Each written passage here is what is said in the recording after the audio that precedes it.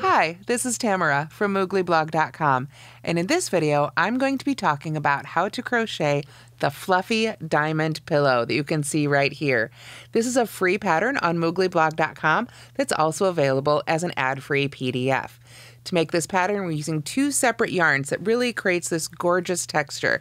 The other side is left plain, so you've got a double-sided pillow for two different looks. Let's go ahead and talk about the fluffy diamond pillow. To make the fluffy diamond pillow, we use two yarns, Bernat Blanket, which forms the base of the pillow, and then Bernat Sheepy, which we use to create this texture here and to seam up all four sides of our pillow.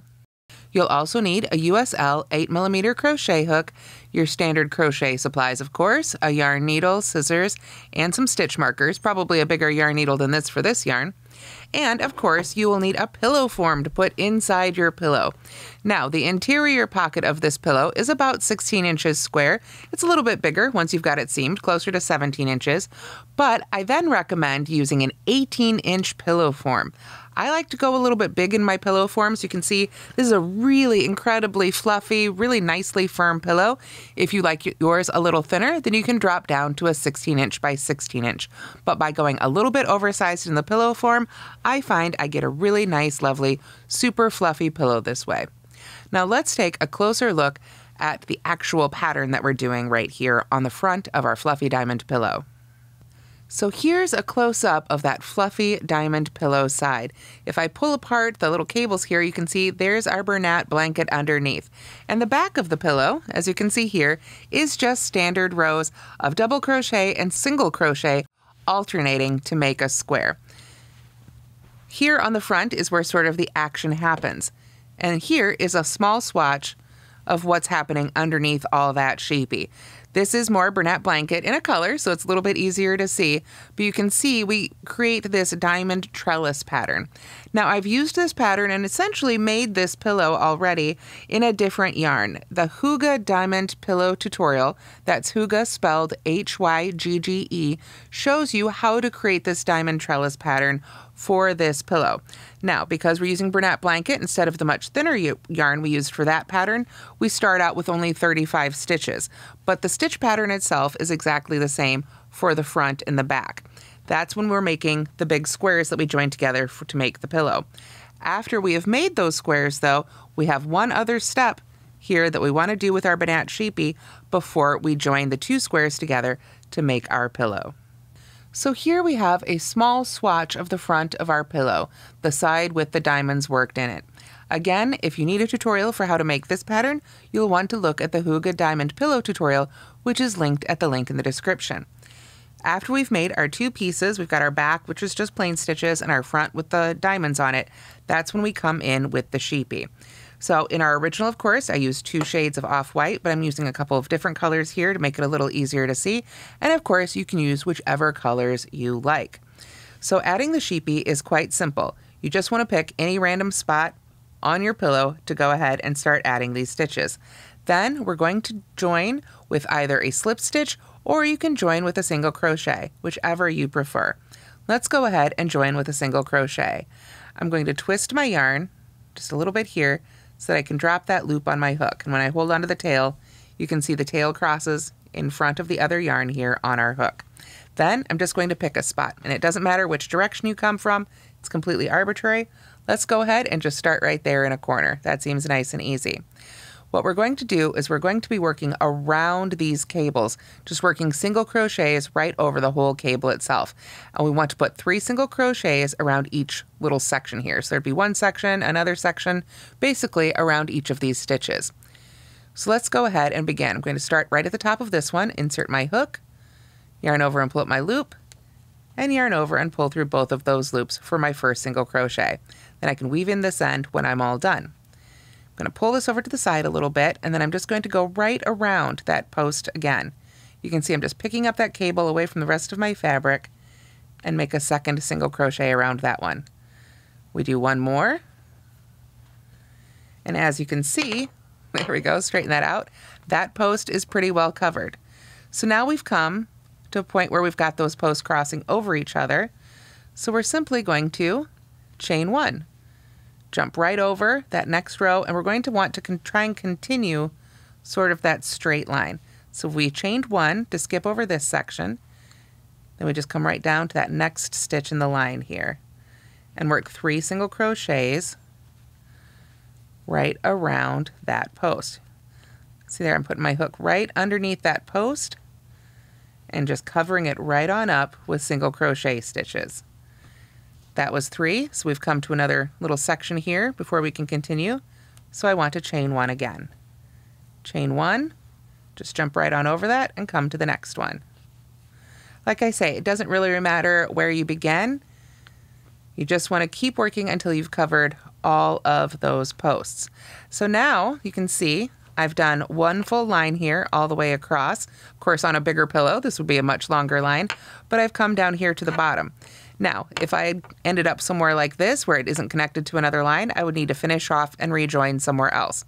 But I've got another line heading up right here. So I'm going to chain 1 again, sort of to create like almost like a little corner, and then I'm just going to go ahead and turn my work, and now I can start working up this one. So we'll do 3 around this post. 1. Now I need to pull up a little bit more yarn here from my Sheepy.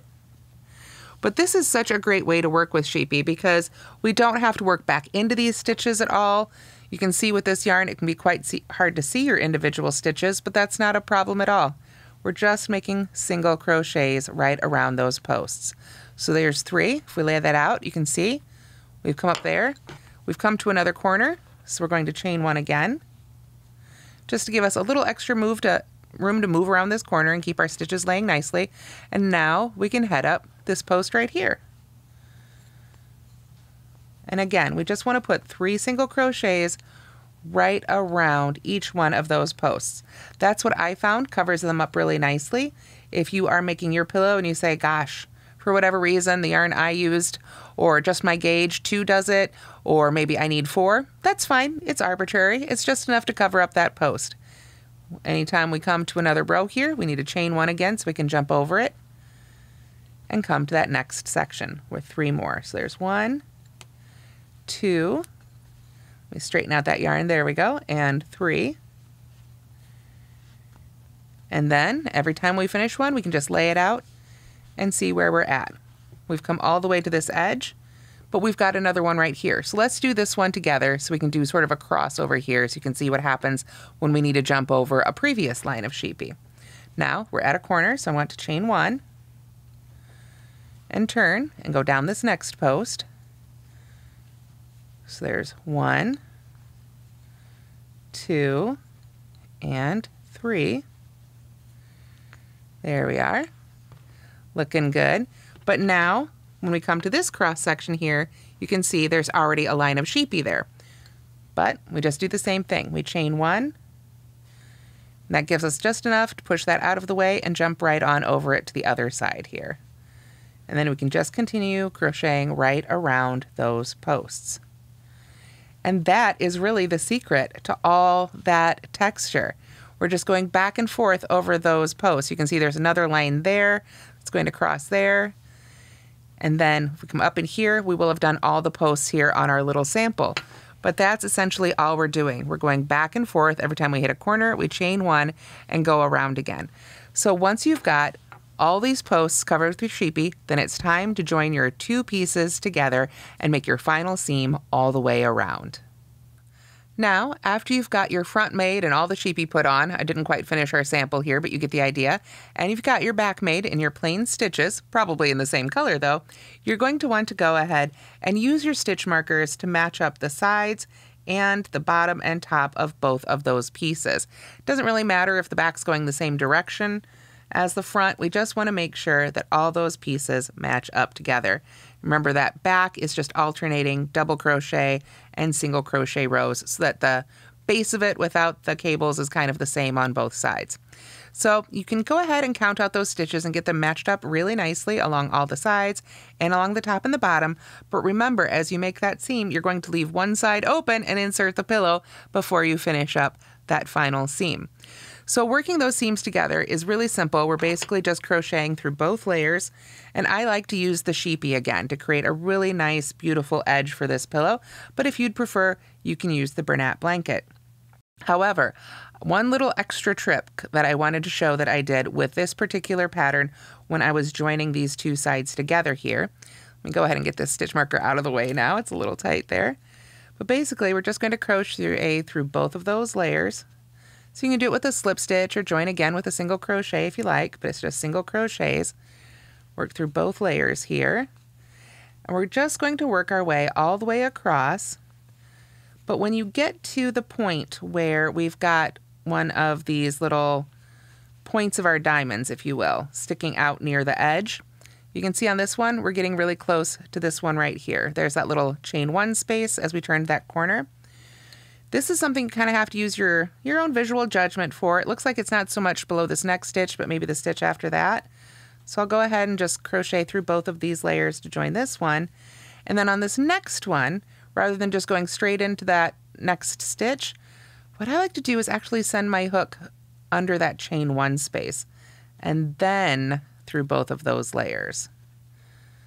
And pull that loop all the way through those layers and up through that chain space and give it a little extra tug so it can come back here so it's not all cut up in here.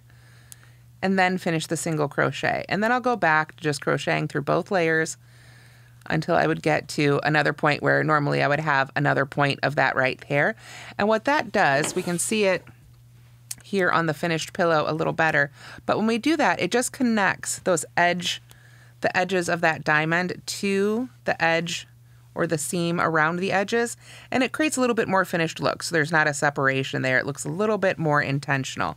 But as I say, we just crochet around 3 of those sides, and when there's one side left, you want to shove the pillow in there, crochet up the final side, and then just weave in your ends.